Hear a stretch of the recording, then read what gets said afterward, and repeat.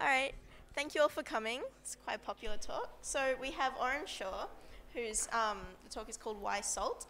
She came all the way from New Zealand and is the founder of Ayara, a DevOps consultancy. So please welcome her.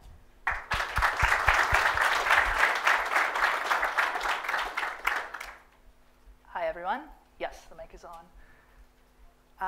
As mentioned, I am Aurynn. I founded Ayara DevOps because I really enjoy working with infrastructure problems. We spend a lot of time doing Chef and Puppet and Salt.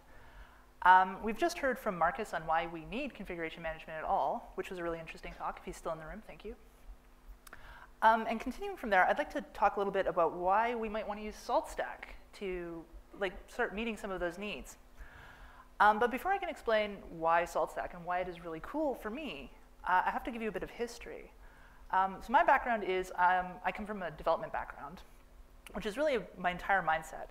I love to write code. I love to make things. I love to type. I love to have an idea and type it out and then hit a button, and then the world physically changes around me. This is a really powerful sense of power and control over the universe that I have, and this is really neat. And I've done it professionally for a while. And in my professional career, I wrote a lot of code and not as many documentation pieces as possibly I should have. And maybe once I'd written them, I was possibly even less good at keeping them up to date. You might be familiar with this kind of story. Well, from running into people like me who are not very good at it. And so a few years back, I was working on this extremely large twisted network service. This is a big project. I was kind of working on it by myself. And I bumped into some problem. And I was trying to work with a colleague to get it running, or to get it running with them so that they could help me debug it. I gave them all of my code and all my docs and everything I was using to get it running. And I said, OK, this is the problem we're going to see when we run the test cases. Please help. And they ran the test cases, and it crashed out far earlier, something was going very visibly wrong. And we struggled with it, and we struggled with it. We spent a couple of hours digging into the code, actually really going through the code, trying to find out why exactly it was failing. And twisted at the time was a bit hard to debug. And eventually, I just kind of shrugged and I said, it works for me.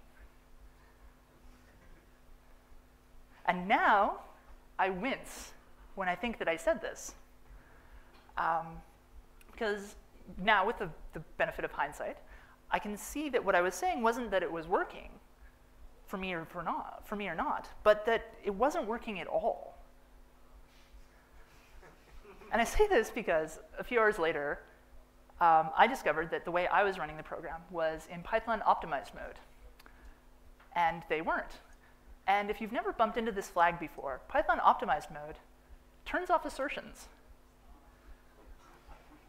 That's the only thing it does. It turns off assertions. So they were crashing out with assertion failures, and I wasn't, and we couldn't figure it out. And a couple hours later, I had to go back and say, I'm sorry, this was actually completely my fault. But we fixed that bug, and I got their help, and that was great. Later on, we were working with the systems administration people to try to get this running in production so other people could use it.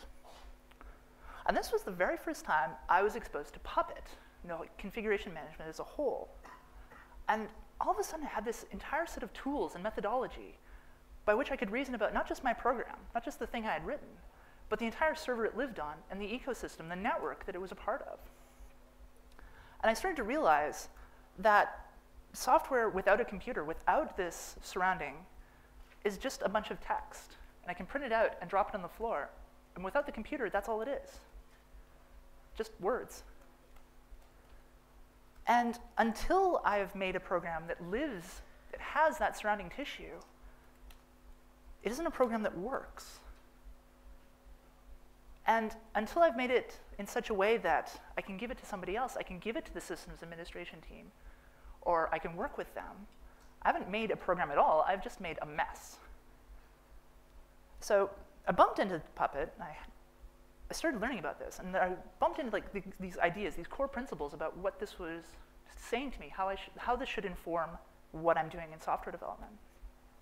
Things like consistency and repeatability, and Marcus kind of touched on these ideas. Principles that if I had had at the time I was writing this and trying to debug this problem, I would never have bumped into, it works for me. because it would have worked, or it would have not worked for me and my colleague, or it would have worked for me and my colleague. Isolation, so that I can control all of my variables, so I can ensure consistency and repeatability. And that kind of is the core of configuration management. So when I say SALT is configuration management, I'm saying SALT fulfills these principles for me. SALT gives me these tools to reason about my program and my server and my network all at once.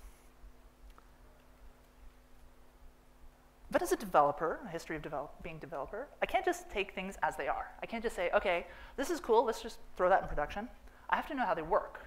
I have to understand the base principles upon which they grow. I had to understand the design goals of SALT. Where was it coming from? Now, who's worked with Puppet? Who's worked with CF Engine? And you can see that Puppet kind of grew out of trying to be a better CF engine. That's kind of its provenance. I mean, I'm told this is apocryphal. I wasn't there. I was kind of wee. But this is what I'm told. Looking at SALT, that's not its provenance. SALT did not grow out of trying to be a better configuration management system. SALT grew out of, I have this bunch of servers here, and wouldn't it be great if I could just run commands on all of them at once? That'd be lovely. Maybe I could do that. That's what SALT came out. That's where SALT came from. And that's not configuration management at all. That's remote execution. That's remote procedure call. It's complete and total. And from there, if we look at some examples of what a SALT command on the command line would be, we're seeing that. We're addressing a server, we're running a command, we're getting a result.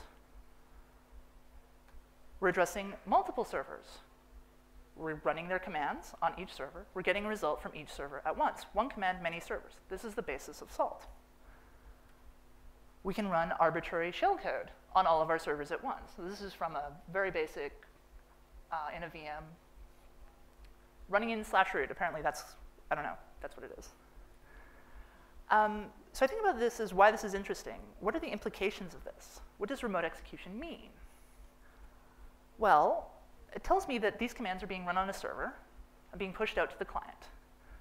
So clearly I have a client-server model with live client daemons running at all time to receive these commands.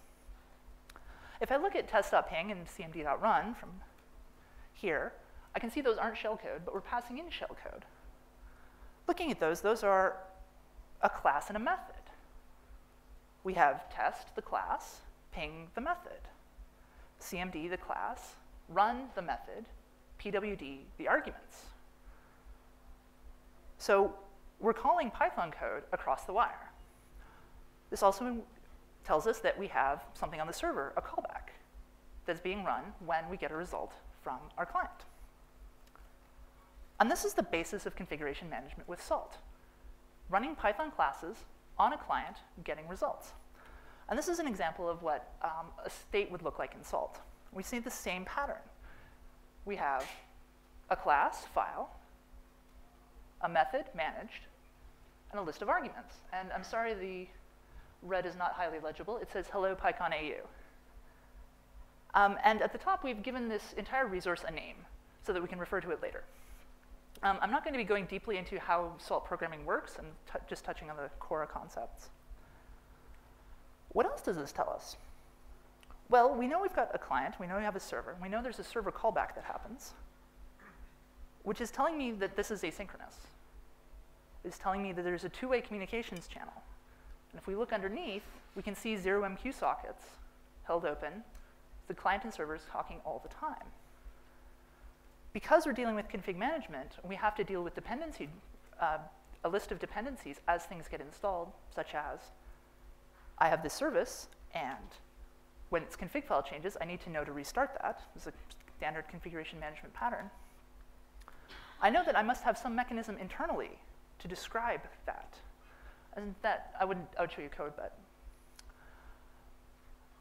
I can know that that's there. So that I know that internally in Python, that's a function call to do that, to set up that dependency, to match that graph. And in SALT, with this strong client-server architecture, what if having the entire server complete is a callback itself? I'm going to tell you a story. I used to work at Catalyst IT, which is a web services company out of Auckland, or not Auckland, Wellington, sorry. I don't know why I said Auckland. And while I was working there, we were working on bringing up an OpenStack cloud. And as you know, OpenStack runs across many servers. And we were using Puppet for the provisioning of all of these servers. And if you've worked with Puppet, you know that it's great for individual servers. It's really good to say, I need a Neutron, and you provision it and bring it up, and it goes. I need a Nova, you can provision it, bring it up, it goes. And that's the network management and compute management, respectively. But we were using MariaDB in a multi-master mode, and that was a bit more complicated with Puppet. You set up one, and then the next, and then the next, and then you bring up the primary, and then you get the slaves to connect to it, and hope it all kind of works out. And if it doesn't, you tear it down and try again. And we tried mCollective, we tried Fabric, and neither of these tools really worked out that well. And when I left, we ended up just running Puppet over and over again until it converged properly, and we had a working system, or a system we hoped was working. Salt, instead, lets us describe this in terms of server completion, not just individual resource completion. I don't have to say my database is running. I can say my database cluster is running as a whole. And this is like a huge benefit over Puppet. So to give an example of how this would work, I can install my database with the Salt server. And so this is showing Salt telling it to do it, getting a reply. Go off to my first webhead and say, actually, go run the Django migrations, which goes off and tells the database, yep, I'm running that, and comes back. And then Salt finally says, OK, now I can bring up all of my webheads. Because until that point, the database didn't exist. None of them would have come up. It all would have crashed. In Puppet, I would have been running this over and over and over again, trying to get it to come up, or waiting until everything had aligned. In Salt, I can run one command and bring it all up once, or have it not fail all once. That gets into Marcus and the reversibility of this, which I'm not going to touch on. So this is really powerful for bringing up and starting new environments. But if we were working with existing environments, like, why would we add Salt if we're not trying to make new things? Well, if we go back to what we know about the environment, we know we have two-way communication. We know that the server sends data, opens a callback, and gets a receipt. I'm sorry? I'll answer that at the end. What if the server didn't have to send something first? In Salt, it doesn't have to. We have the reactor. We can send out-of-band signaling. So to go back to our web server example, when our database provisioning is finished, we get the normal message coming back saying, hey, I'm done this part. You can move on to the next stage of the orchestration. But we can also send an out-of-band message and say, hey, the database is provisioned. And because everyone uses Slack nowadays, Salt can then hand that message off to Slack and say, let everyone know that the database is provisioned and we're moving on. This is out of the box with Salt. It would look like that. It's the same pattern. We have an object, event, a method, send, a list of arguments. But that's not really out of band fully. I mean, we're still in the middle of a main Salt run. Stuff is still happening. We can do really out-of-band events. From the command line, we can call off to the master and say, hey, run this event, which will then go off to, in this case, that's not very legible either, I apologize. It will go off to our Slack system and say, hey, we're done. And this is a predefined message within Slack or within Salt itself. The client is running on its own. In this case, it is sending a message completely disconnected from anything else the Salt master is saying or doing. It's just initiating on its own. But this is shellcode, and we're Python devs, right? We can do it from Python. Any Python can import the Salt library, connect in, and send messages, which gives us really cool powers like being able to have our CI server tell Salt, hey, I've got a new build. And the Salt would go, hey, there's a new build. I should put that out on dev and let everyone know that it's running. Because we're using Python, any external source that we can talk to with Python can become an event injector into our Salt system. And that's just custom sending. We can also do custom receipt. I would show you a code example, but the snippet is quite a lot longer. But to give you an example of why that would be useful, I'm working with some people who are using RabbitMQ in production. And part of their auto-scaling story is adding new RabbitMQ nodes to their cluster. Who's worked with RabbitMQ?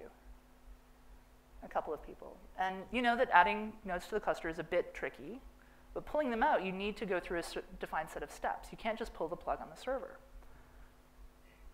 With custom receivers, I could have a piece of software running on the node I want to shut down,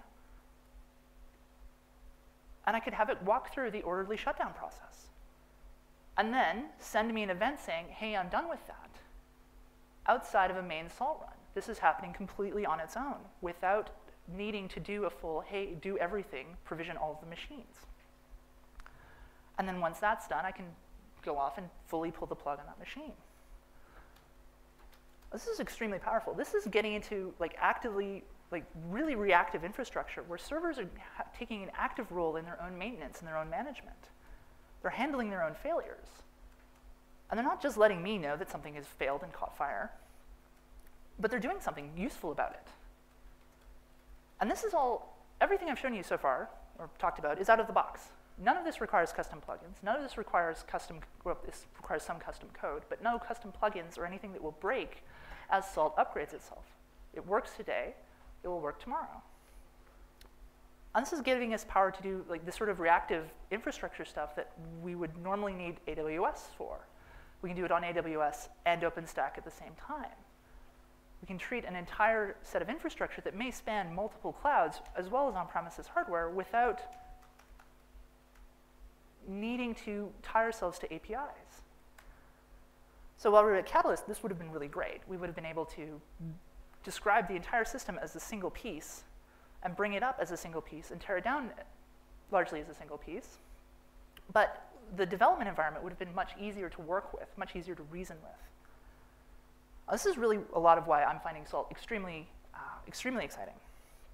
But I can't just come up in front of you and say, hey, this thing is cool, without telling you, hey, this thing isn't cool in some very specific ways that you need to know about. I think this will give you the sort of information you need to make good decisions or decide whether or not you need to do more research yourself. Things like Salt is new. Puppet and Chef have long established provenance.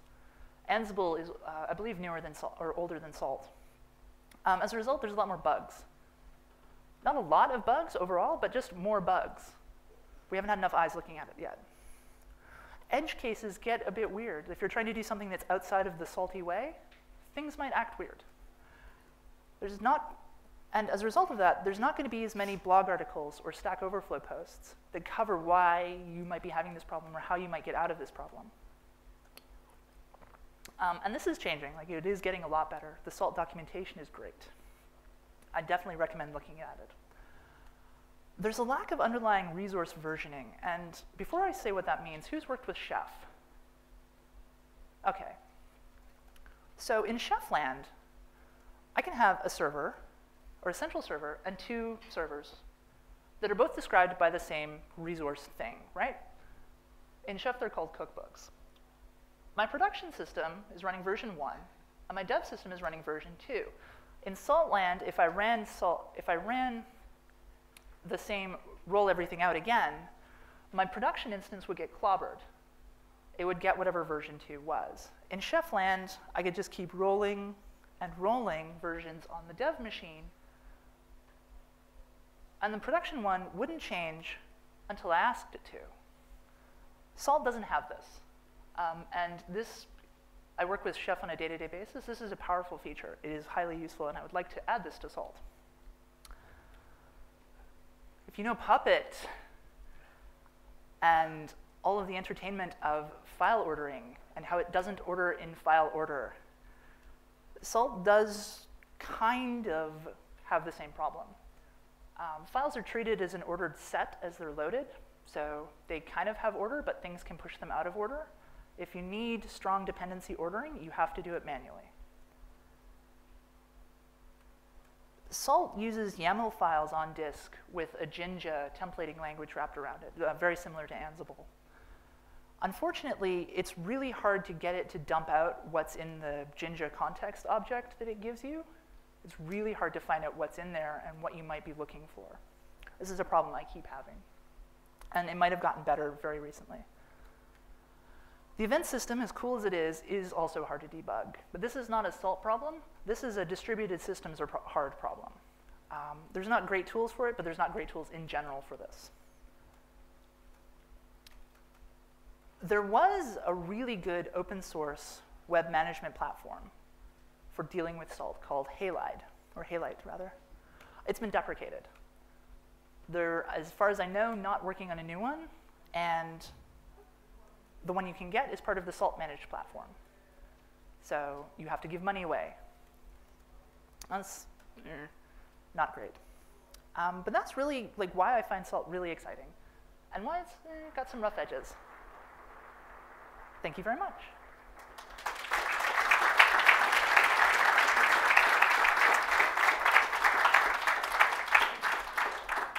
All right, questions?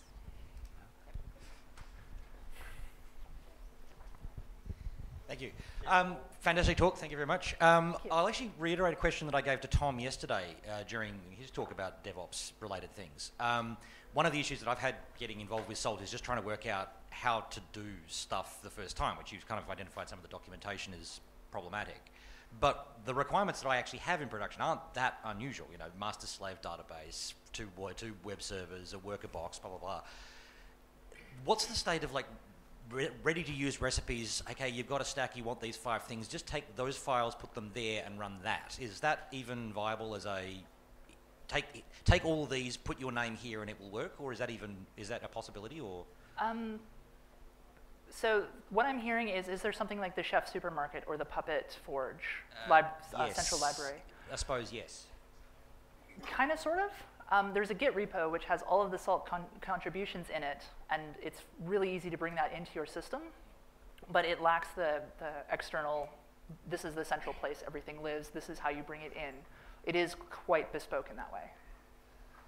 Curated at all, or is it just kind of? It is curated by the SaltStack, Right, okay. the SaltStack Foundation company, the entity of SaltStack.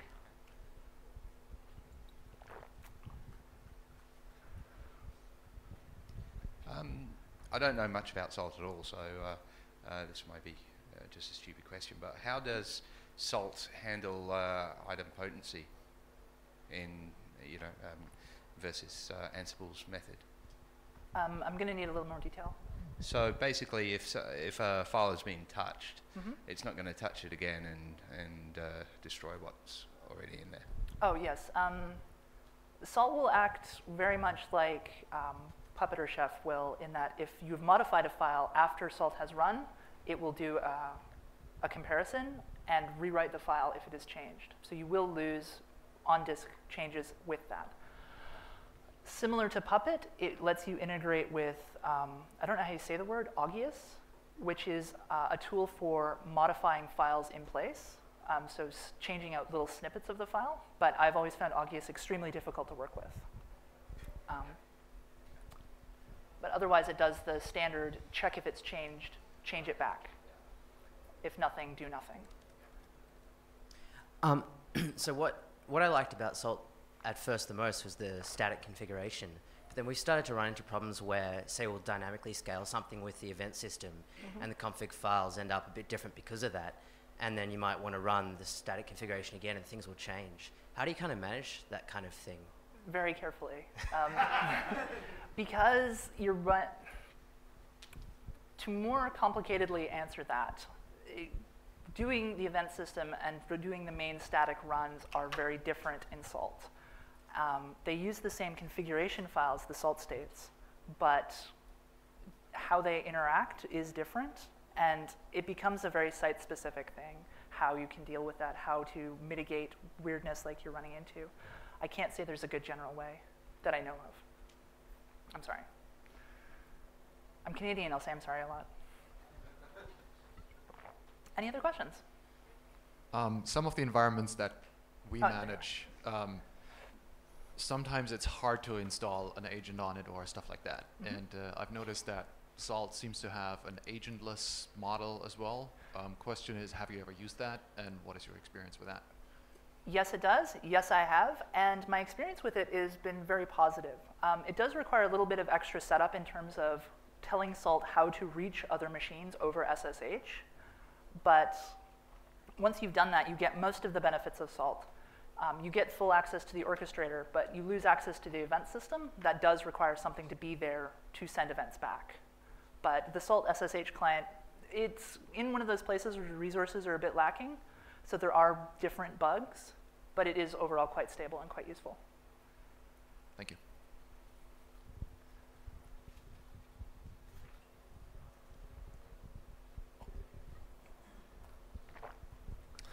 As well as Salt SSH, I'm aware of Salt proxy technology. Have you used that? Can you give some similar comments like you did to the last question? Sorry, I haven't used Salt proxy. Thanks.